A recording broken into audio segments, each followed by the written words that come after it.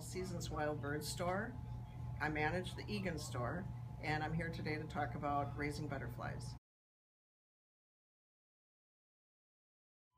The first thing you want to do is find milkweed plant. Go and look at the bottom of the leaf. There will be a whitish color raised part, that is the egg. Break that leaf off of the plant, put it into a container like this that has a hole cut in the top with a screen on it, and that's for ventilation.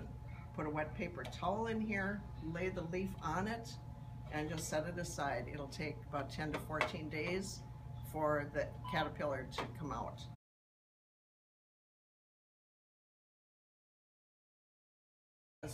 The fresh milkweed, cut a stem off, put it into a fast food cup that has a plastic lid on it, and just put the stem right into that cup.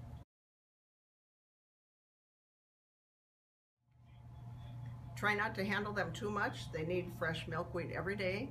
Take the old stalk out, put the new one down in there into the water, and take the leaf that the caterpillar is on from the old milkweed and just lay it on top of a fresh one. They will crawl off onto that.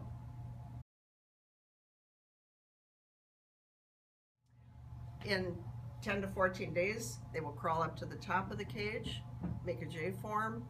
When they are, that's a good time to just leave them alone. They'll make their chrysalis, and then it's about 10 to 14 days before they turn into a butterfly.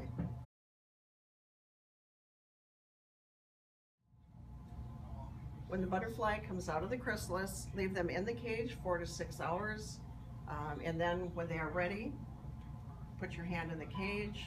The butterfly will get on your finger and cover it and bring them outside to release them.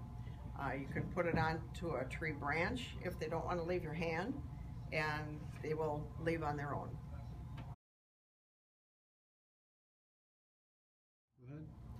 For more information, stop in at any one of our stores. We have free literature handouts. We have butterfly books, a life cycle poster, the butterfly feeder, the butterfly cages, and milkweed balls.